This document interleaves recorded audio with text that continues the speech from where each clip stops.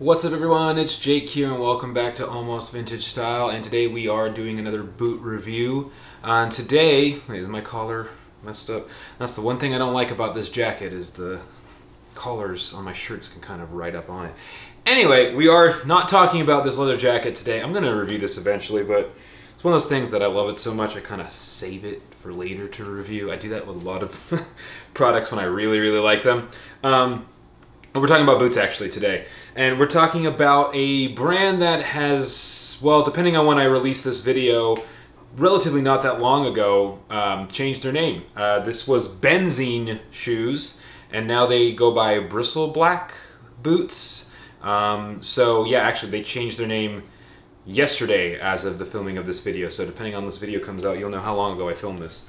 But today, I've already reviewed the engineer boots that I had from them, and I have already sold those. They didn't really quite fit right. There were some issues with the last and everything like that. I think it needed some refinement.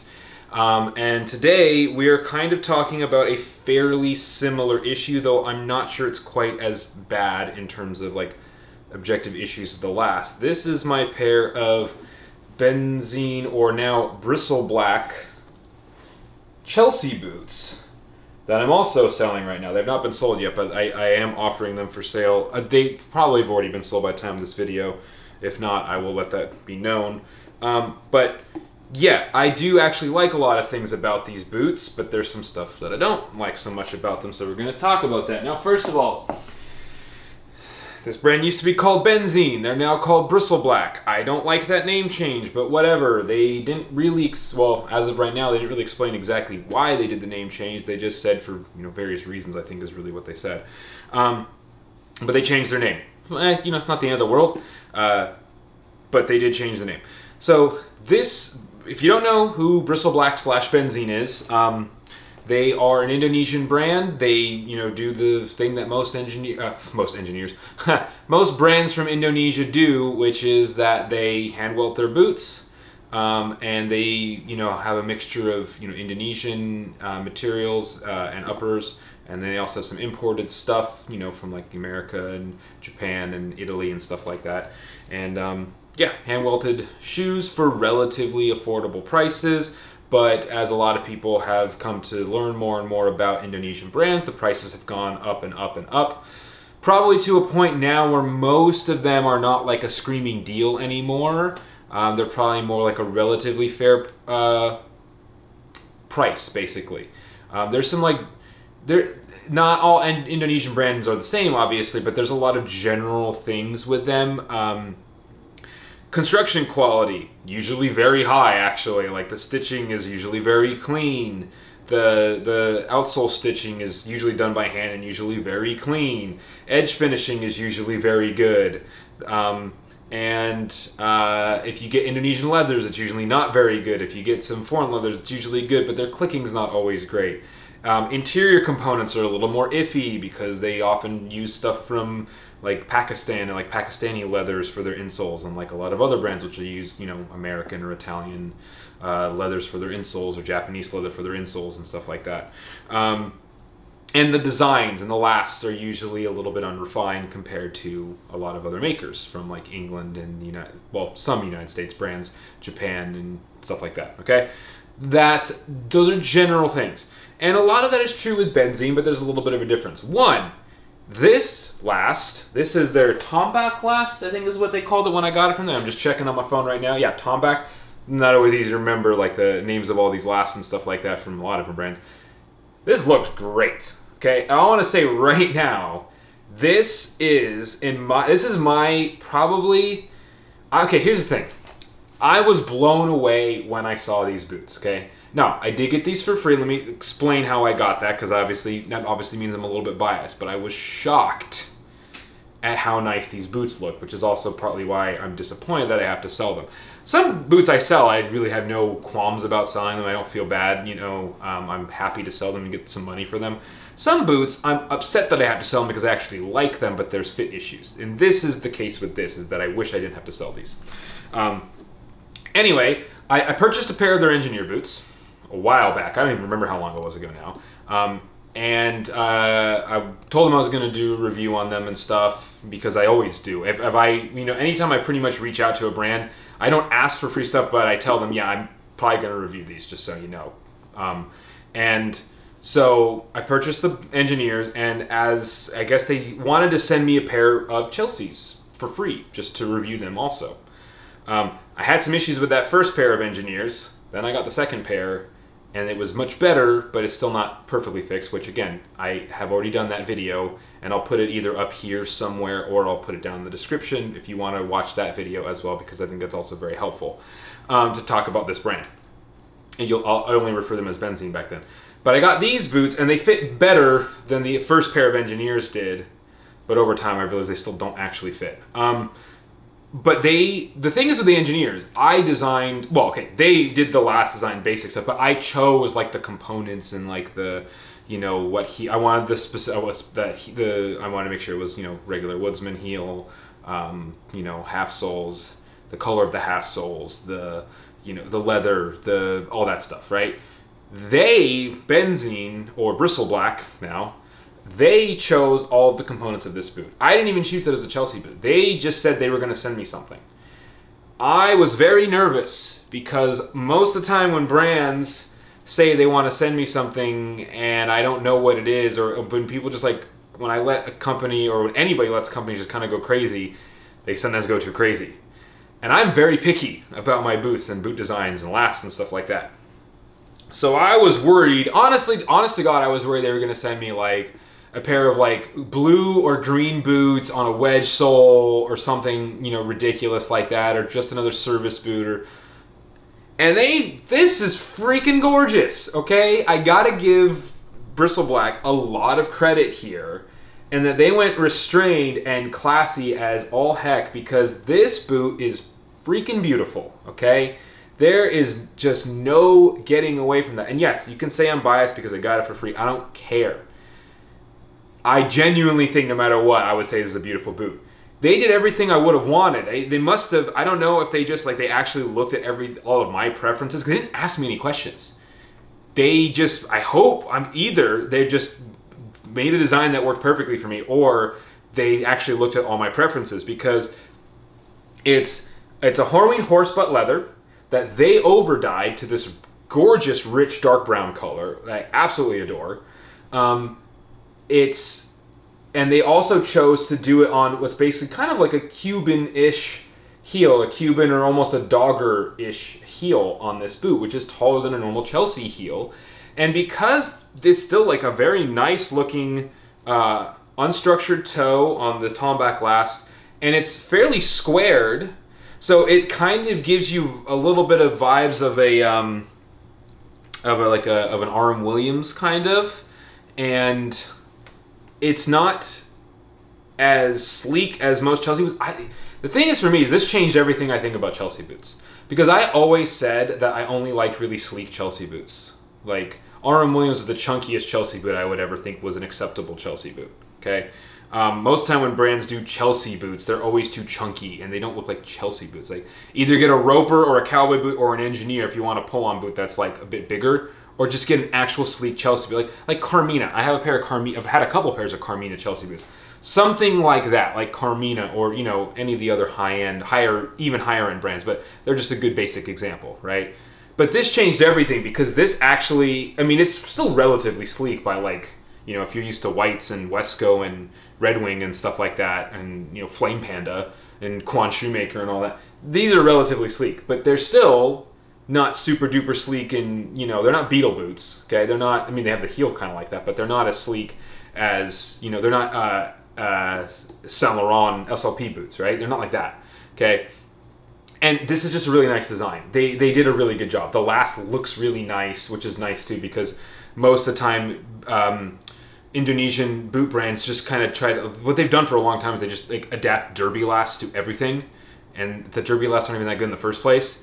This actually looks like it is made for this type of boot, and it looks beautiful. It doesn't slope here. It's not too much of a ramp here. It's actually got a good amount of toe spring you can see, and it was like that when they were new. I haven't worn these that much, And so it's a gorgeous design. And that's rare to find with a lot of Indonesian brands. The other example, like, to me, the two best brands for design in Indonesia, besides Winston, because I think Winston makes really nice shoes, but those are mostly dress shoes, are Sagara, because their Cordmaster is freaking beautiful. That is a really good design, like just straight up by any standards.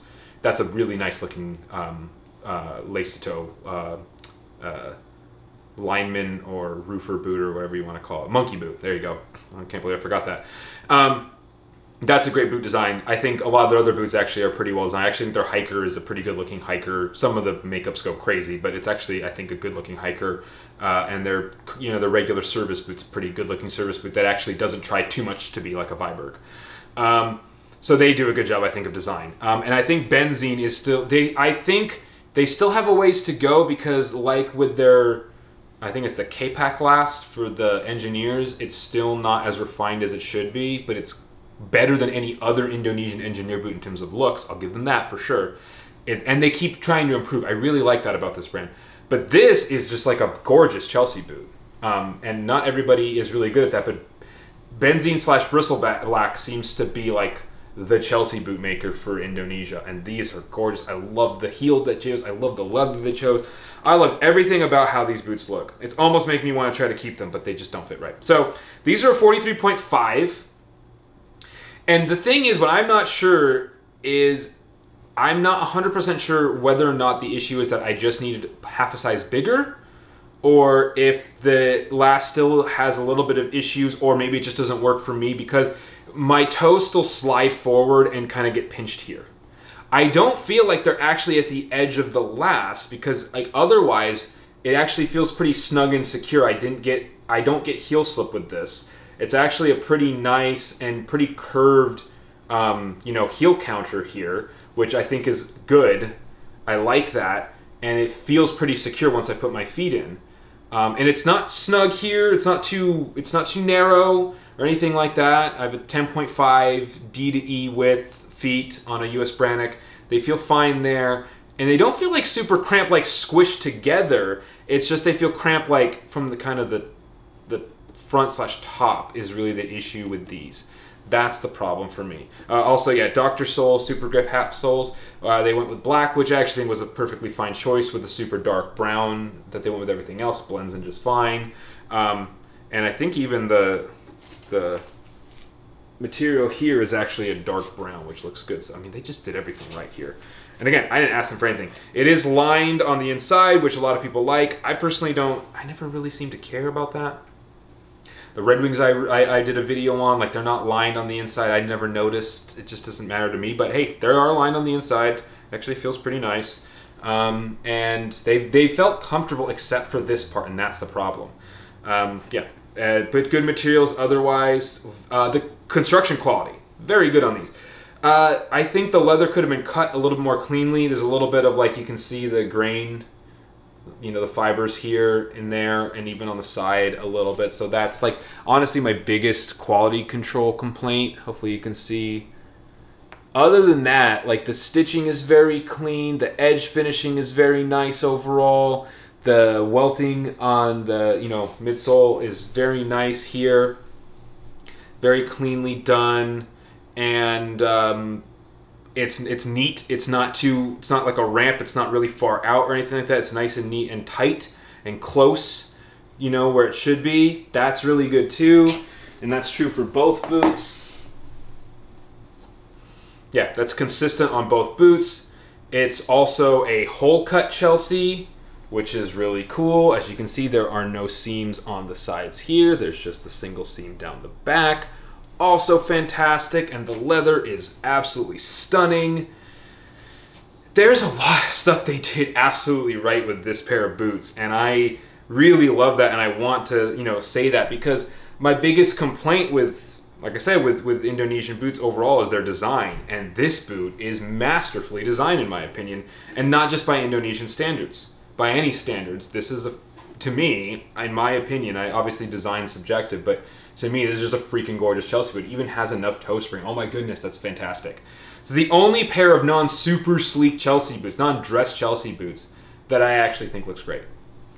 And so that's saying something. Now, again, Is that maybe because they gave it to me for free? I guess you could say that. I want to be transparent with that. I don't think that's why, because I'm even having to get rid of them. But I really do think that. And I've gone and seen other Chelsea boots they've done. I think they look nice, but there's something about, you know, this pair with this heel and all this stuff that I think is better than some of the other, that I like more than some of the other ones they've done. But I know a lot of other people have talked about their Chelsea boots. I think Ticho talks about like benzene Chelseas and stuff before. I'm pretty sure I'm remembering that he's talked about that. God, the leather looks so great too. Like, this is why I say, like, just because I don't like Chrome XL doesn't mean I don't like Horween. Like, this is a really nice leather with some really nice grain. It even could be Chrome XL, but I don't think it is. Anyway, because it's too much. Yeah, because Chrome XL is corrected, so it shouldn't have this grain. But whatever, this is gorgeous leather. I think Benzene overdyed it, or Briselblack. I don't know, but it's freaking beautiful. So yeah. In terms of looks, they're fantastic. And most parts of the fit are actually good. I think maybe either they're half size too small, which would also mean I might, if I got a bigger size, they might be compromised in other aspects of the fit if I got a 44. You know, that's the thing. Or that just the toes just doesn't work for me. The last looks, it doesn't look like there should be a problem, so maybe it's just a sizing issue. I'm not sure. Here's the thing, I don't want to force them to make another pair of boots for me for free, because that's messed up. Like, it was already way too nice of them to do that for me. I've said before, their engineers still need a little bit of refinement, right? So that could be the issue here with this pair of boots, right? I don't want to say like, oh, these are perfect and it's just my fault they don't fit. I don't know if that's the case. It could be, but it might not be, right? I want you to be aware that still an issue with a lot of this is, you know, if you're ordering stuff overseas, you could have issues with fit, and just in general, with I would say the exception of Sagara and maybe some others, but like when I've ordered from other Indonesian brands and had experience with Indonesian brands, the sizing is an issue and you will not always get the right fit. And I don't know, I mean, obviously part of that is that you're ordering from far away, but even if you send measurements, I've still had issues sometimes. And the lasts, I think, are not refined in some ways, so they're not quite fitting right. And I think that's still an issue I think this brand might still need to work on. The nice thing about them is they are so humble, and they take the feedback very well. So I say this not for people to avoid the brand, because they are a brand that I personally believe is one that is worth supporting, and I think they're the kind of brand that, you know, within like a year or so, or maybe I don't know what amount of time, but they could fix all of the problems that I have with their boots, right? And be just a fantastic brand to purchase from, right? And I think for some people they could already be that, right? I'm just saying it's not like, I'm not going to also just tell you, you know, just go out and buy these right now. They're perfect. They're the best deal ever. The best Chelsea boots ever, because that's not quite what I think either, right? And again, it also depends on what you're looking for, right? If you want like a chunkier Chelsea, which I don't know why you would, that's weird. These aren't that either. They're a great balance of refined and like a little bit like, you know, still heritage Amakaji-esque, right? I don't know what you want to call it, right? I'm not going to say the word that everybody wants me to say. But yeah, they're really nice. They're really, really nice. So yeah, this is the, hold on, what, if you want to go for this look, it's like a Horween overdyed brown horsehide, and it's on the tomback last, which I do think is very pretty. And if you don't have big toes or whatever, if you're not worried about the fit, then this would be the last to go for, I think, for their Chelseas, or something similar. It's a nice square toe, which I think is really nice for this. And like on this kind of you know, it's not quite a cowboy heel. It's almost like a roper slash dogger heel. I'd say it's not as sharp as a Cuban heel. That's kind of what I would call it. But yeah, you know, also I think they should make with this. They should make like they should try to do a roper boot like this. That would also look really good. So yeah, Briselblack, if you're looking at this, like make a roper boot with all this stuff. Okay, and see if the last is the issue. Do that too. I'm not sure. Could just be that we got the wrong size. I could have just needed a 44. But yeah, that's the boots. I definitely want to talk about them before they actually add to my collection, because there's a lot I do like about them. There's some kind of issues, right? In terms of overall quality control, so now I've had 3 pairs from this brand because I had the first Chelsea's, I had first Engineers, the second Engineers, and now these. They're all good. Like, I haven't had quality control issues with any of them. They've been very consistent, so that's good. Like, I mean, are they as, perfect as, White Cloud and Flame, or Flame Panda? Like, and are they quite as nice as Quan Shoemaker? Because that guy, I don't have anything with him, but every time I see pictures of his boots, like, you can just see how nice the quality is on his stuff. No, but they're very good, like really, really good. And price-wise, so the Engineers, last time they told me they were something around $625, but they could have gone up since then. I would guess these are probably around 600, like 550 to 600. They could be 650 now. Honestly, at any of those prices, for the fact they're hand welted, the horsehide that they use, the quality of the construction, and even the design, honestly, at this point, I would pay any of those prices. Like, if it's 550 to 650, I mean, God, even 700 for most people should be worth it with these, depending on what the insole materials are. That's the one thing you would want to ask them about to double check. I'm not going to ask them about that right now because they are not, they've gone through a lot of changes, and I don't want to bug them about stuff right now, and it could change by the time you watch this video. That's the other thing. So what I say, when you talk to these brands, especially like Indonesian, Chinese, even Japanese boot brands that you don't know very much about, or even American boot brands that don't already tell you what's going into their shoes, if you're going to order, especially from people you're ordering direct from that you don't have a lot of information on, ask them what's in the materials. And especially, the thing is, especially with like the Indonesian brands, because stuff changes so often, you want to ask them sometimes to give them the benefit of the doubt that they may have upgraded stuff too. Because like my brother's old pair of cigars were like from years ago were material-wise terrible, and then my cigars were way better. Like the improvements they have made, a lot of these brands over time, is ridiculous. The prices have gone up accordingly, but I think that's still fine, right? I don't think that's bad. Like, again, even if these were 700, I think that's a fair price depending on what's on the insole materials or midsole materials, right? Everything I can see, that's still a fine price. But I think they're probably more like 550 to 600, maybe 650. And again, that's a good price too. I would pay that for these. My biggest thing is, the only reason I would actually buy something like this again to try to get the fit right is, one, I've had too many issues with the fit that I'd be worried about spending that much money. But also, I wear really wide trousers and jeans and stuff. I really only have one pair of trousers that I feel looks good with Chelsea's. So it's not as worth it to me to try that. Maybe 2 pairs that I think look good with Chelsea's. So, but if you like Chelsea's, then this is a good option, I think. I would definitely consider this brand, but just be aware of like maybe the downsides. Anyway, I think I've rambled enough. Hopefully this is helpful. If you have any questions, and if you have your experiences, anything you know about pricing since I've recorded this and since I've posted this or whatever, please add that stuff to the comments. I think that's very helpful. So yeah, thank you very much for watching. I'll see you all next time.